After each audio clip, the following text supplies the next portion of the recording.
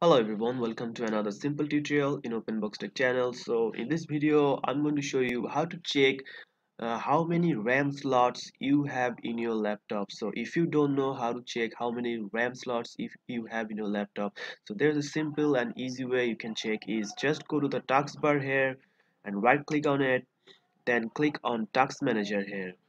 If you click on Task Manager, it will open the Task Manager here. Then you just have to go to the performance option here in the tab here, click on performance.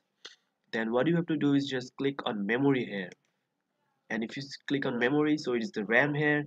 And now in the under there you can see there's an option called slot used.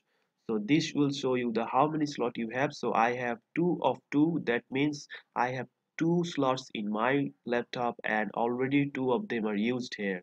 So it is 4 GB and 4 GB here. So if you don't know, now you know how to check your RAM slots. So how many RAM slots you have in your laptop. So if you have slots used 1 of 2, that means that you have used one and one of them was not unused, and you can also have 4 2. So that's it guys, this is how you check your RAM slots or how many RAM slots you have in your laptop.